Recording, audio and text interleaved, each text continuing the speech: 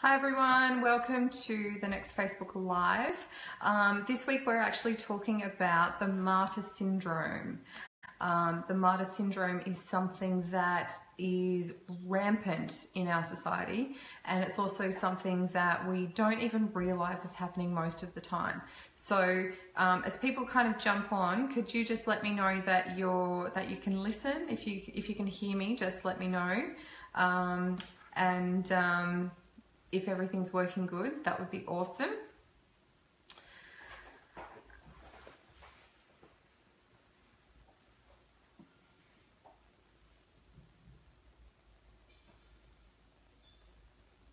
Okay, so can you listen to me? Can you hear me and can you see me okay before I just talk away? Sweet. Okay, thanks. All right, I'm going to get started. So I'm going to talk about the Martyr Syndrome today, mainly because it's just such a big thing. It's just such a massive thing, and we don't really realize how much it impacts our world. So most people live in this on some level, and it's this concept where we please everybody in our planet and then us. And it's just such a sad thing, because for the most part we're losing love for ourselves, we're losing priorities for ourselves, and we're not actually looking after ourselves in any way. So when I talk about the Martyr Syndrome, it's not necessarily that, oh my goodness, I'm doing this for you, but I feel so terrible, and I'm going to do it, but even though I don't have the time. It's not really about that kind of open martyrish stuff, even though that does exist. It really is more about, what are our priorities? What are we actually doing? And why is everybody feeling so drained? And I've literally been speaking to, I can't even tell you, numerous women in my practice who are saying, look, I'm just empty. I have nothing to give. I literally have nothing.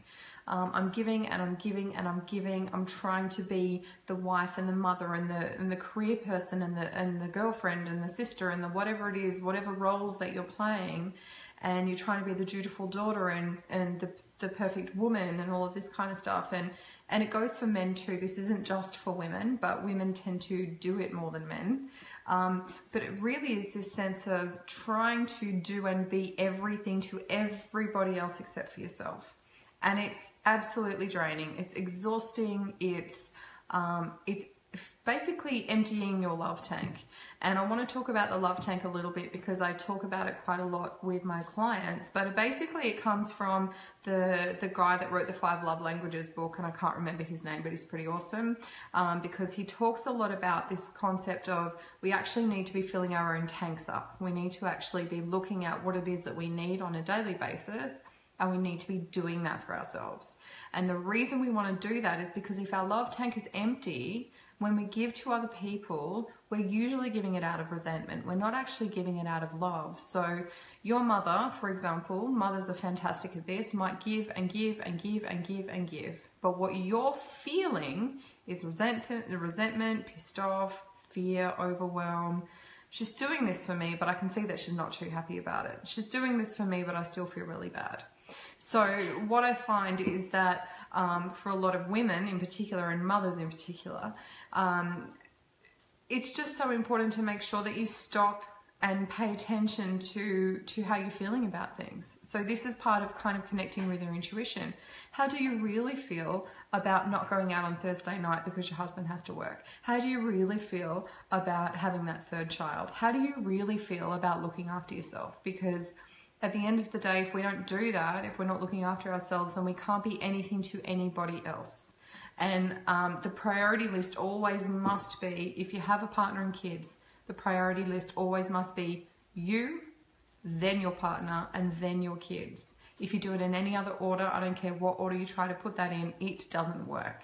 If you're single, then don't put your friends first. Don't put your parents first. Don't put your siblings first. Put you first. You love you first, and then you can love other people. Women are the vortex of the household, which means that how they think, feel, and vibrate is exactly how the rest of the family thinks, feels, and vibrates. Whether we like it or not, whether we want it to or not, that's how it is. And for single dads, same thing. When there's no woman holding the space, the men then have to step into that feminine role and then be, do, and vibrate how the rest of the family vibrates. And so it's a lot of pressure. It's actually a lot of pressure to do and be everything. And women in today's society put so much pressure on themselves to be everything to everybody. And I'm telling you right now, it's impossible. It's impossible. We can't do it. We can be as much as we need to be for ourselves. We can be as much as we can be for other people. But at the end of the day, if we give and give and give and give and put everybody else first and us last, well, then we're just not going to function. We're not going to get by. Can you guys like understand or appreciate what I'm saying? Does that make sense to you? Because it's such a big thing, and and I wish I could probably say it a bit more succinctly and a little bit more clearly, but it's just so big in our society. It's just one of those things that it's grossly unsaid, it's grossly undervalued, and it's one of those things that it's causing like an almost cancerous situation in a lot of women. So particularly in busy cities, and it happens everywhere, but also particularly in busy cities. Thank you, Alana, for saying yes. Life is busy. We are in overwhelm almost constantly. We are constantly in a state of stress and drama because, you know, you've got to get over there in 30 minutes, and then you've got to be there in 45 minutes, and then you've got the work to do, and then you've got the kids to handle, and then you've got husbands or ex-husbands or boyfriends or whatever it is that you need to be handling. You've got career stuff. You've got to juggle career and exercise and friends and family, and it's hard. It's tricky, and for the most part, we're doing it on our own. So for the most part, we're trying to balance how to get all of those balls and keep them in the air, while at the same time, somehow managing to look after ourselves. Like, how do we do that? How actually do we do that? And what I'd like to invite you to start thinking about is, rather than trying to keep all those balls in the air, try to keep your own ball in the air. How do I look after myself today? How do I show myself unconditional love today? Because when you can start to do that as your priority, remember, you first, partner second, kids third. Friends are not even on that list for now, because friends are amazing. Friends are what helps the world go round. But at the end of the day, it's not actually going to get that love tank filled. And if you keep relying on your friends to fill your love tank, you are never going to be fulfilled, ever. And not only that, your friends are going to probably walk away feeling quite drained most of the time. So what I'm talking about is a real sense of empowerment. So martyrs, for the most part, will give to all of these people in an effort to have love, to be loved, to feel loved. And if they don't do it, they kind of lose this sense of external validation. So at the end of the day, we all want to be loved. We all want to feel valued. We all want to feel accepted. We all want to feel respected. We all want to feel like we're giving value and that we are valued for who we are. But a lot of people feel like they have to do that by doing things for other people, by martyring themselves to everybody in their lives. And I'm telling you right now, it doesn't work. Because at the end of the day, you're going to walk away, and if you have a week without your friends, or if your husband's away, or if your boyfriend's on camp, or if your kids are away, who have you got to fill you up? Like, there is literally nobody. You must learn how to do it for yourself. And that could be anything, anything at all. Ask yourself, check in with your intuition. Ask your body, what do I need to do for myself today? How can I show myself unconditional love today? And that could be anything. It could be going to have a cup of tea. It could be having a bath. It could be eating a yummy treat, although it's pretty rare that that's the case if you're really listening. It could be talking to someone. It could be doing a meditation. It could be praying. It could be having extra sleep. It actually doesn't matter what it is. It's totally irrelevant what it is. What's relevant, and the only thing that matters, and the only question that's important is, how do I show myself unconditional love today? How do I look after myself today? And wait for the answer to come to you. Don't think that it has to be a certain way. And I know a lot of women will kind of answer with things like, well, I go exercising. Okay, well, that's great.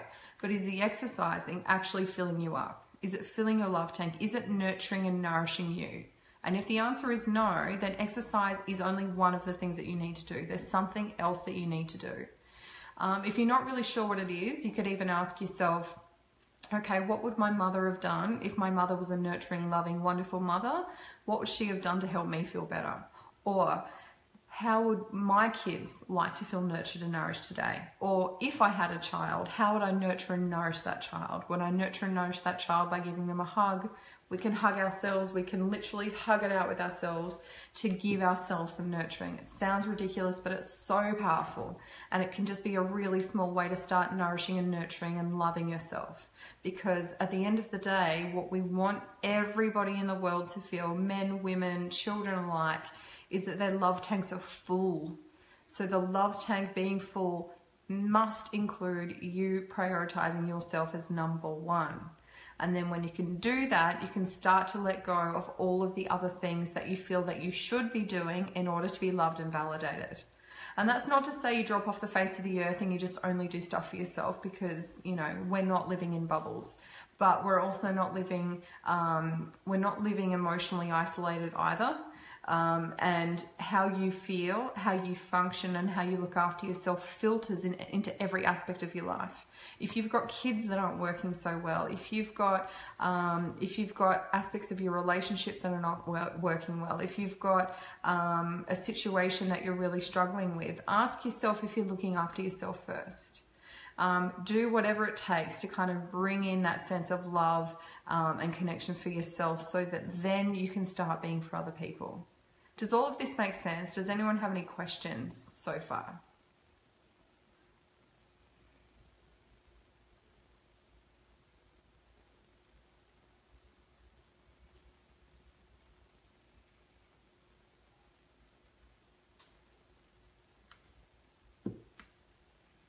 Okay, so this is a really awesome question. Thanks, Alana. So Alana's basically saying martyrs have difficulty saying no to people as they create an environment around them where others expect their behavior. So how do martyrs, as they change, stay strong through those social barriers? Very, very good question. And this is going to happen to anybody that has to go through any kind of change ever. There's going to be a sense of subconscious sabotage around that, because it is a pattern of behavior. And it can be very, very, very tricky to step out of that pattern of behavior.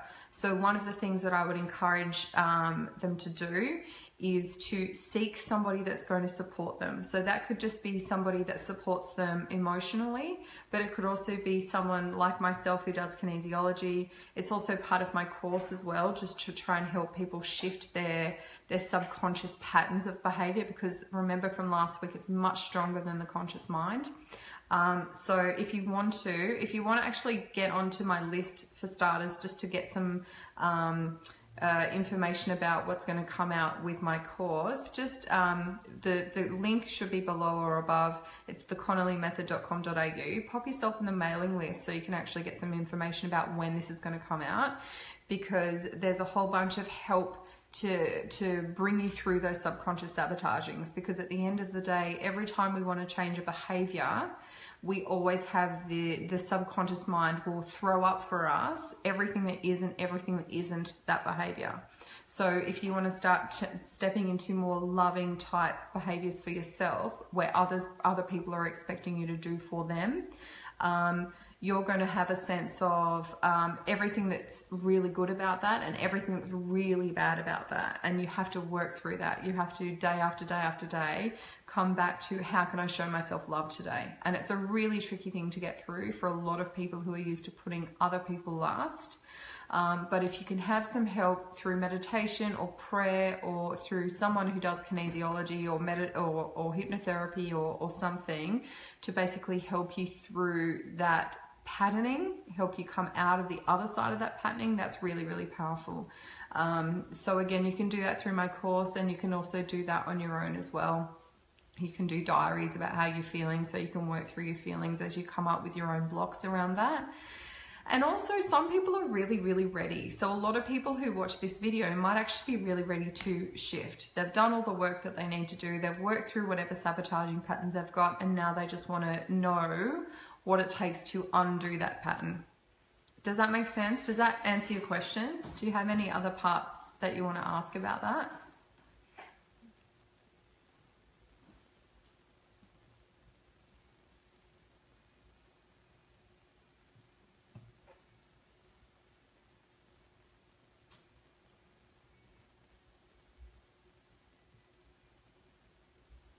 So while I'm waiting, oh yeah, no, she's got it. Okay, cool. The reason I call it martyr behavior, and some people might take that the wrong way, it's not about trying to label people with anything or try to create a syndrome or anything like that. It's not about that. It's just talking about a really worldwide, global issue where people are just so used to having to please other people first. They feel like they need to. There's this kind of social obligation that, well, why are you doing that for you when you haven't done that for me?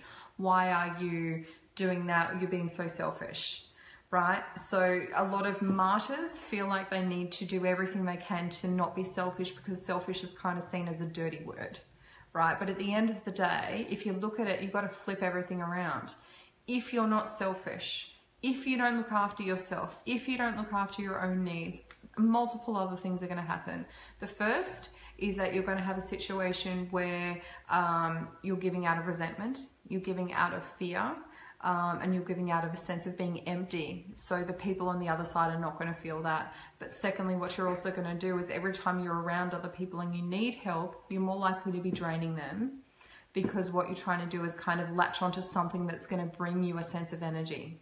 And it's very powerful how this works. And before you realize it, you realize, particularly if you become conscious of it, wow, I just really drained that person. I just really drained that person. I just really drained that person. I'm throwing out these things are going bad stories, and I'm still giving to everybody in my life. But at the same time, what I'm doing is I'm sucking other people dry as I try to refill my batteries.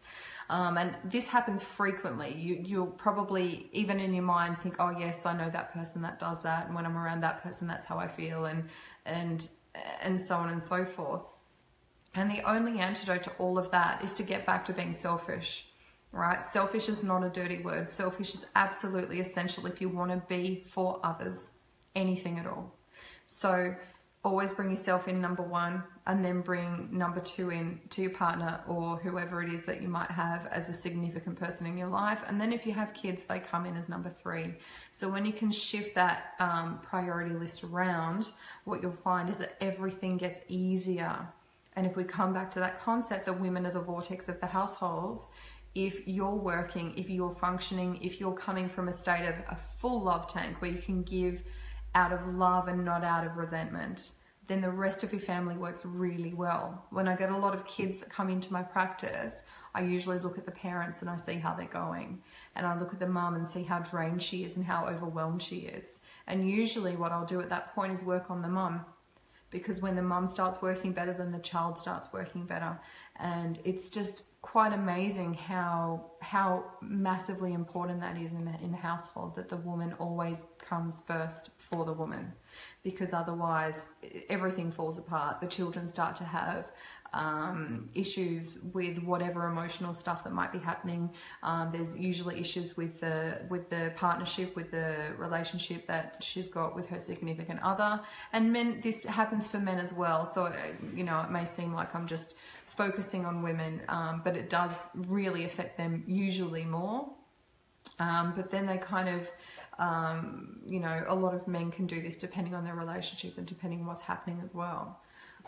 So it's a really, really common thing. It happens a lot, and we have this huge perception in society that being selfish is actually a bit of a sin. It's actually really not very giving. It's not something that should be seen as a good thing. But I think we've labeled it super, super badly, because at the end of the day, if we're not selfish, how can we possibly be in any kind of state of mind to then do anything for anybody else? It's quite an amazing kind of flip around, I suppose, in terms of societal patterning. And most women are going to have trouble kind of swallowing this if they haven't heard it before, because you know, well, how am I going to find time for that? You know, I've got my kids I've got to look after, I've got my job I've got to do. When am I going to find time for that? And my answer is, it's never about time. It's always about priorities. What are your priorities? If your priority is you, number one, you will always find the time.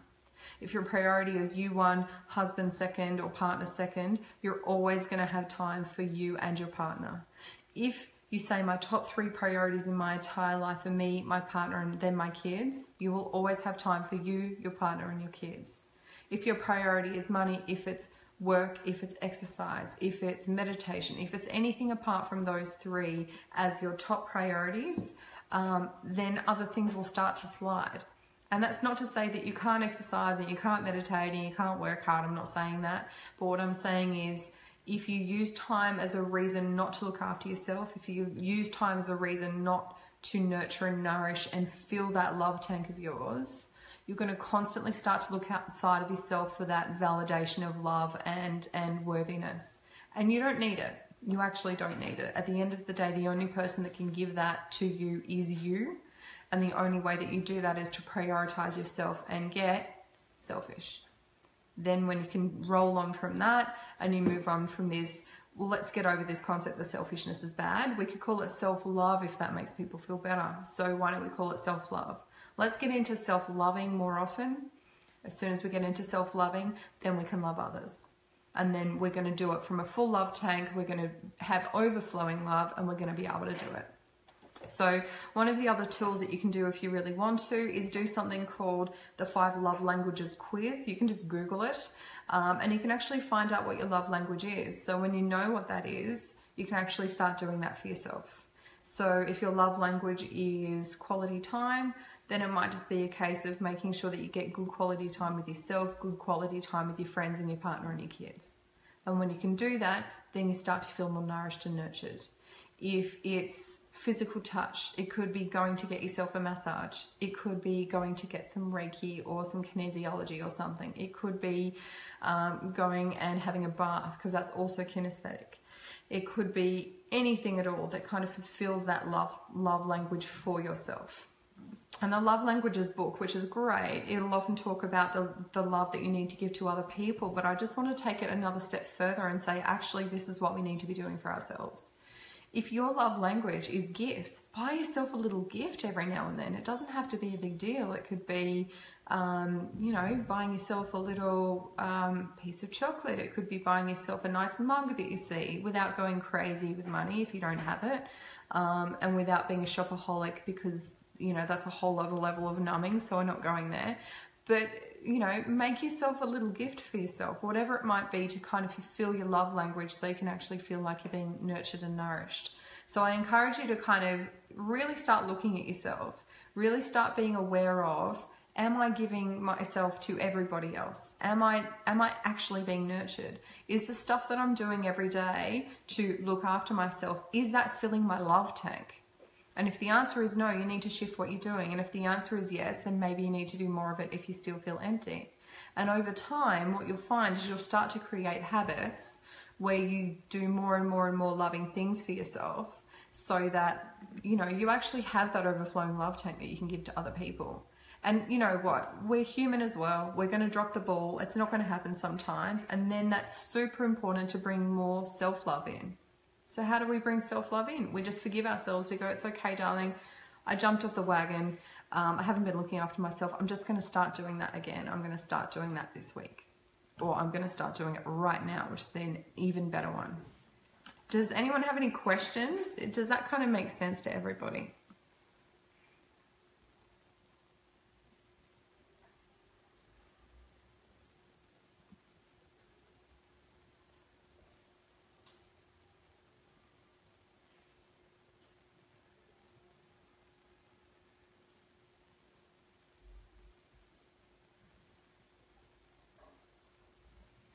If everyone's pretty happy with that, I hope that kind of makes sense.